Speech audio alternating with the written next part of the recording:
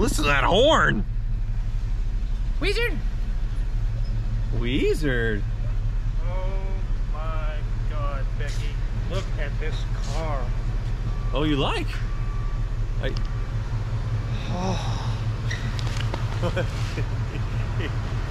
He's down. He's stealing my material a little bit here. Welcome to Hoovie's Garage, the dumbest automotive channel in all of YouTube, and fate has sort of brought me and this Cadillac together without the help of you all on YouTube, other than making these purchases possible by you all watching these videos, which I am eternally grateful. But actually, I saw this car at a car show 7 years ago, before Hoovie's Garage existed, chatted the guy up for a long time, said I would love to own this car if you ever wanted to sell it, even though I didn't have probably $2,000 in the bank at the time.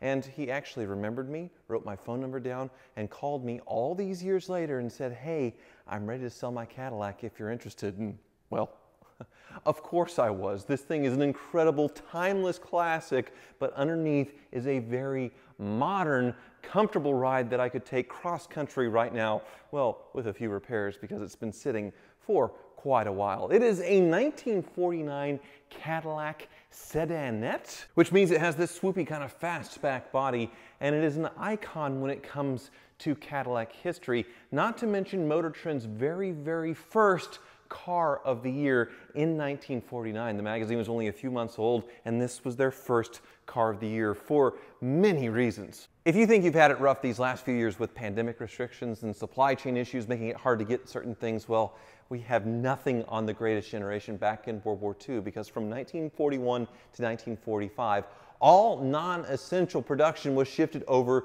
to war production, including cars. So basically whatever you had in 1941 was the car you had through the entire war, and cars weren't really built to last back then. Everything was rationed, from gasoline, basically every single essential, because, well, we were trying to win a war. And coming out of that, obviously, there was a lot of pent-up demand, but we had to figure out how to actually make things again that weren't for blowing things up and killing people. So it took several years before there was a great leap forward in cars, and everybody was looking to the future and wondering what the future of cars would look like. And Harley Earl, head of design at General Motors at the time, approved a drawing penned by Frank Hershey, a concept Cadillac that turned into this, and started a trend that really exploded in the 1950s. Yes, you are looking at the very first finned car. Well, actually it was 1948 and this is a 1949. It's the same body style essentially, but Harley Earl wanted to make this thing look futuristic, and the coolest things in the day were fighter planes, obviously, and the P-38 Lightning with its twin tail had a fin on the back similar to this, and he replicated it with the 1948 Cadillac. And of course, by 1959, the fins were, well, as big as your head, seemingly. They kept growing and growing and growing with more chrome and more bling until they were sort of dramatically chopped off around 1960. And there were a lot of other huge innovations with the 1949 Cadillac and some cool things. But this one is different. This one is a Restomod, and with that, let's start a tour. Now, I'm still back here on the fin because I wanted to show you this really cool trick, which means no millennial is going to be able to vandalize this thing because of the hidden gas cap. Just take a look at this. You hit this button, it pops, the taillight goes up,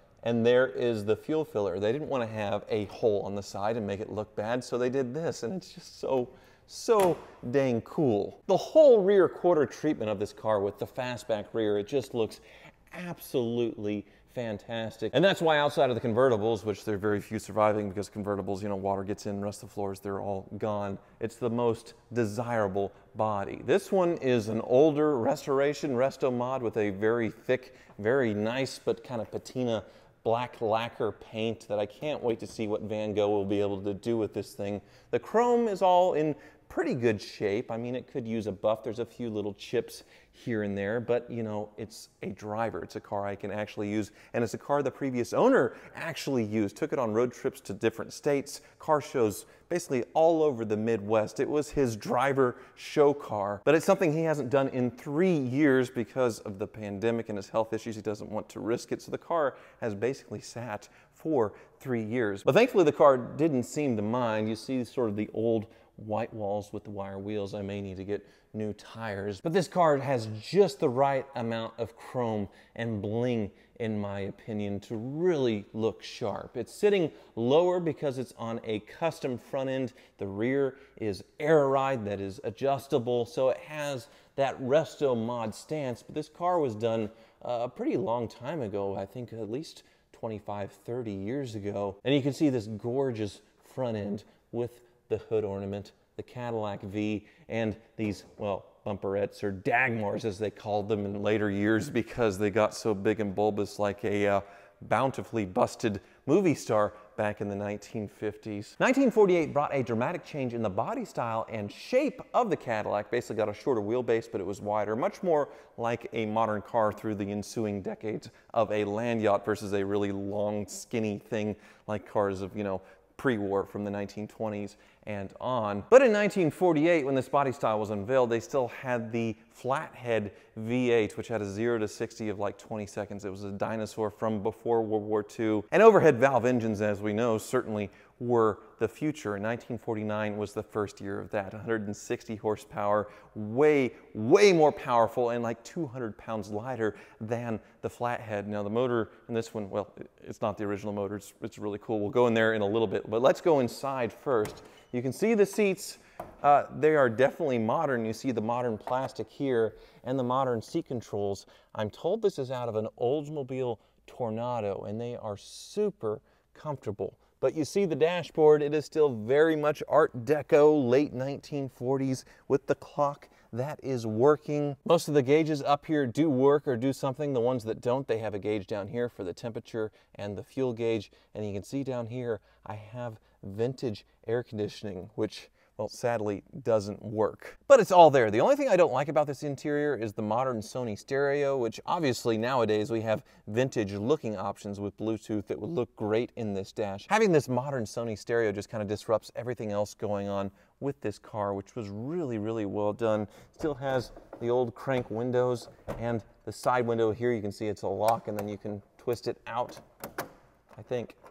Or I may have just broken it. Let's see. Well, that's manual operating now. Not that I really need it because I'll have vintage air conditioning working in this thing. Some of you eagle-eyed Cadillac fans are probably noticing that the steering wheel isn't quite period correct, and you're absolutely right. It's from a 60s Cadillac, and you see this really cool kind of nautical, well, steering wheel around the steering wheel, and that's for the telescoping column.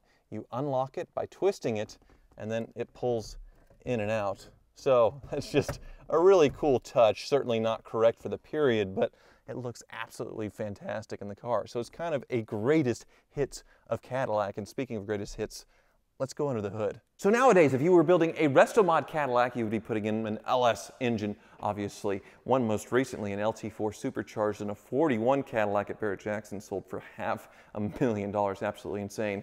And then even weirder, a Northstar powered 1949 Cadillac sold on Bring a Trailer a few years ago for like $99,000. A Northstar from a 95 Cadillac, very unreliable engine. This one, though, it has a wonderful thing.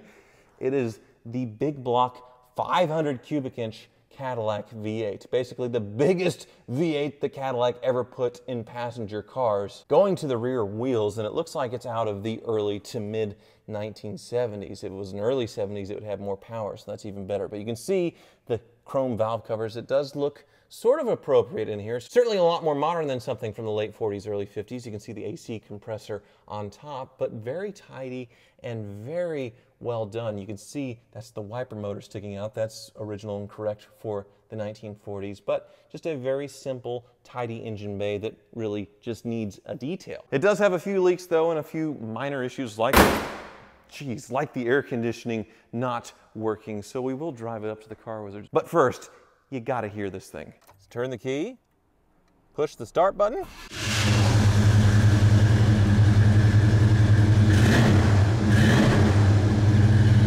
And then you have this deep, yacht-like burble to this thing, this big block V8. Oh, it sounds so good.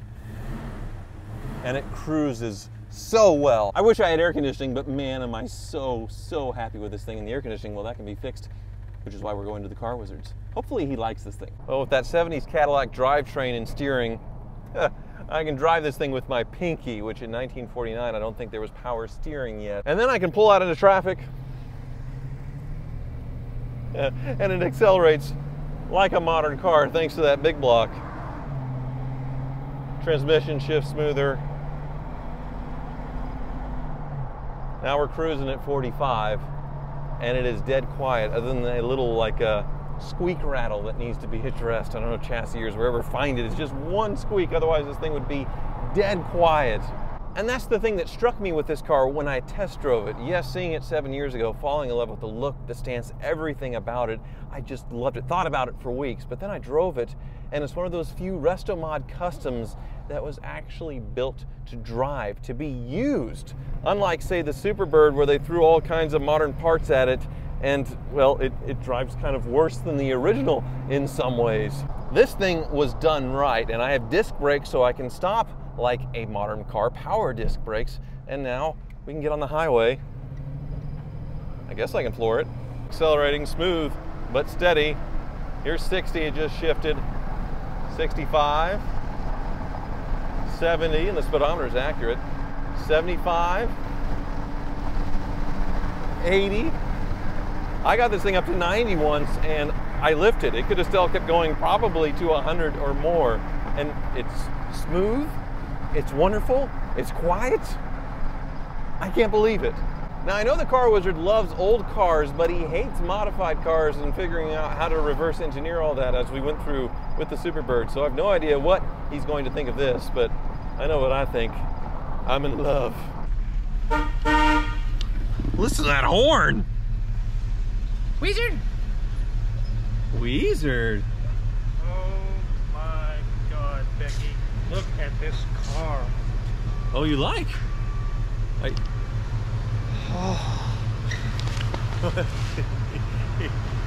He's down. He's stealing my material a little bit here, but I don't actually drool. That was actual real drool out of your mouth there. Was that a heart attack? Was that? Oh my God, I've never seen something so beautiful. Where did you get this? I actually, a longtime owner. I met him at a car show years ago. He remembered me, had my number. He called me. This is amazing. Here, let me park. I know you're excited by the look of it, Wizard, but yes. I do love have Cadillacs. I do have bad news. What's the bad news? It's been modified. Oh no. Yes, it is a Restomod. Oh, a Restomod? Like the Superbird. Hopefully they did a better job on this one. It's way better done, way simpler, and yeah, just gorgeous. So I popped the hood. Go ahead and open it. Let's see if you can identify the engine just based on looking. That's definitely not stock. No, it's not. It would have had like a 331 or something, and that looks like a Cadillac big block. It is a 500 cubic inch Cadillac big block. I was going to say maybe a 472 or yeah, 500. it's the big one. Wow.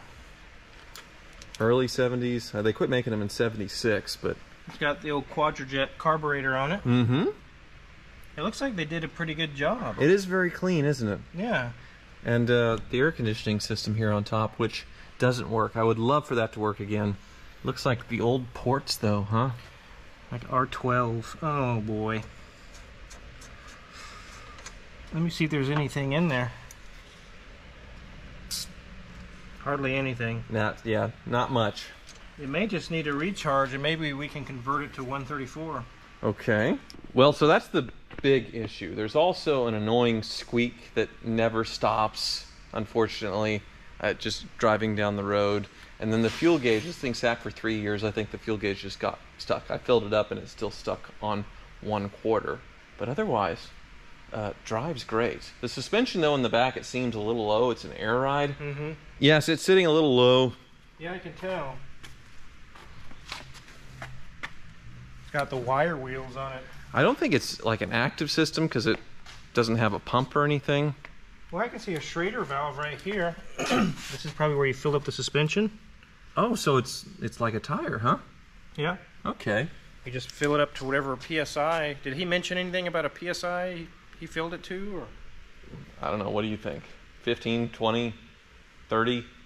15. It's kind of just basically to get it to where you want it on the ride height. Right. And I see you playing with my tail light. Where's the gas? I know you put gas in these in the back. You push the button. Push the button. There it is. That is so cool. Yep. Very, very neat. And it's probably the original mechanisms that's just survived all these years without It looks original. needing fixed. Just good old well-built car. It is. I like the engine. I like that it's a big block. I don't know. I know the suspension is custom. I have no idea what that entails. The rear end, the air suspension, there's a clunk. So I'm curious what's underneath because I couldn't see that much. We'll get it on the lift and see what they did. Cool. That burbly V8 big block. Very yachty, huh? It sounds like one of our yachts running, doesn't it? Oh. Anyway, let's see what lies beneath. Sounds like the motor's working hard, huh? Definitely put more effort into lifting this thing. Oh no. It's really dripping. Yeah, that's transmission fluid, it looks like. Huh. Okay, well, we normally work front to back, so anyway, something to look forward to. There's some sort of an aluminum radiator or something. It is a funky, custom-built looking radiator, isn't it? It for that shape? is. Huh. Steering gearbox has a little bit of a drip. Not too bad, though. Yeah. That is definitely odd. Because, well, it's obviously for a car from 1949, but they needed modern cooling, so it's a thick but skinny radiator. Huh. Yep. Okay. Fit into the radiator spot. It doesn't overheat, so that's good. Well, they did good on that. It's got disc brakes, like you mentioned. Yeah. They're about half gone, but they're still good. That's good. Does it have nice tight steering? Very nice tight steering. Got new shocks. Engine fit in here nicely. Yeah. You can see where they welded these brackets that wouldn't have been here from the factory. Yeah, this is a totally different front subframe from something. Maybe See where they cut it here and kind of got it as wide as they needed it and welded it. And it was really popular to do it with a Mustang 2 back in the day, so I wonder if that's... Eagle-eyed, probably vintage car guys would know what this is, but yeah. who knows? Looks like they did pretty good, though. Yeah. There's lots of little seepages and things. It's just from age, just even though it's recently done, it's compared to the age of the car. Right. There's lots of little things to take care of there. Here's our transmission, probably a TH400 to handle the power. Not dramatic. Modulator's fairly dry, but what's all that fluid coming from? There's a little bit here that... See this cork pan gasket? Uh-huh. It just needs a new gasket. Okay. That's what all this stuff's from. But this is your output seal. There's really the sealing surface. You can see that it's balls deep into that thing. It's all the way down. Oh. It's not sealing very well. What a very scientific description there, Wizard. Okay. Yes, it is. We may have to look into... Maybe the seal's just bad. I don't know. I'll have to get the drive shaft out, but it's definitely just leaking fluid there. Okay. Looks like some Flowmasters. Yep, they sound great. They do. U-joints are good. Drum brakes in the back. So here's the air suspension. Mm-hmm. It's just, they're called hijackers or whatever. You put air in them and there's the air part. Okay. Right now there's nothing in them. But they're not blown, it looks like. No, they don't. They look fairly new, actually. That's good. I can see that because the air suspension's collapsed, it's been touching right here. Oh, so it's been bottoming out. Yeah. Okay. On the rear axle. Huh. So you'll definitely have to keep up on the air. These systems, even when they're brand new, you can put air in them. It lasts a couple of weeks and it'll slowly... I don't know why. Okay. It doesn't seem like they're ever fully airtight. So a little bit of detective work to figure out what parts match up for the leaks on the tail shaft and oil pan. The steering, little leak, probably not worth taking care of. I could probably put some Lucas in it and it'll take care of the tiny little bit that's coming out. Oil change, obviously, but otherwise, solid car. It is. I mean, it cruised up here at 80, no problem. Just the stuff that I expected. The air conditioning, Oh, fingers crossed. We'll see on that. So. I think it just needs to be charged. I've seen some crazy Restomods, the Superbird. Yeah. Yeah. This one actually was done very well. Oh, good. Very good. All right. I guess then I'll leave this one and take something home. It doesn't look like I'm taking the Aston Martin home. What is going on here, Wizard? Well, the interior is coming out so we can get to the fuel tanks and pull the fuel pumps and check them out. That Magic Mike's not here. He's running a triathlon, actually. This overachiever, that guy. He's single, you know. Oh, it is. He's been single for a while, which is, I mean, he's ripped. And anyway, yeah, he's working on the 928 as well. It has an exhaust leak. I haven't gotten to that yet either, so I have to leave that. So I guess it's just the 355, huh? Yes. Which last time I was up here, you said there was no bill. It was on the house. Yes, we took care of the shifter shaft seal and then the valve cover gaskets and all that. So, yes, ready to go. So no bill. I'm up on my rent. I can just leave. I'm actually not going to chase you down. There's nothing. You're paid up. I'm leaving. All right. Thank you for watching. Bye, Wizard.